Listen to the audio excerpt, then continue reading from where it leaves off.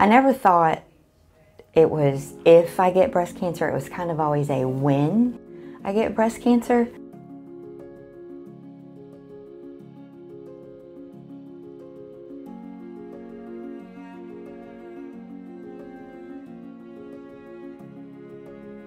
When I got the letter in June saying to go this brand new breast MRI program, we've put you in this program based on your family history.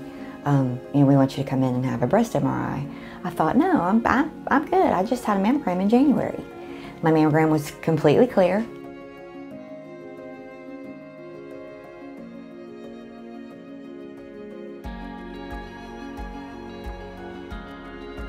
Getting that letter, like every other person, I'm busy. I've got to go all the way to Pascagoula to get this done. Just every excuse went through my brain. And then you hear that voice that says, what's it gonna hurt? What's it gonna hurt? You just have another negative, if it's negative, because you don't want to think it's going to be positive.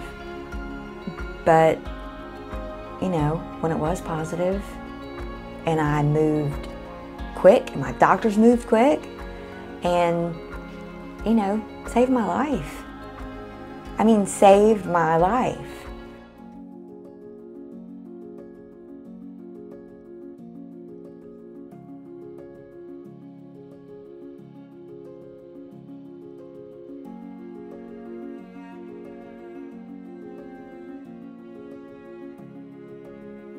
I have envisioned all these years, when I get it, how soon will they catch it?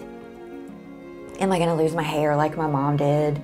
Is it gonna grow back kinky, curly, and gray like my mom's did? And watching her suffer. And if you can not only let your family not go through that and live with that without you, but you don't have to go through that, then by all means, go do it.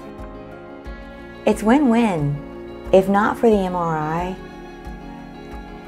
I would have gone for my mammogram in January and found out, and it would have had another 6 months to grow. And there's no telling where I would be now, So with the MRI, and the mastectomy, they got everything. No chemo, no radiation, everything's gone. And I get to live my life and move on. And I'm so blessed for that. It's just, I can't tell you how amazing that is. It's mind-blowing. The technology's there. You have to use it. My mom didn't have that, and my kids didn't have my mom.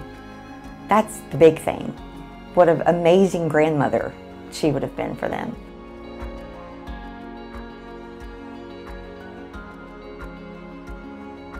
Well, I think in the 20 years since my mom passed to now is amazing.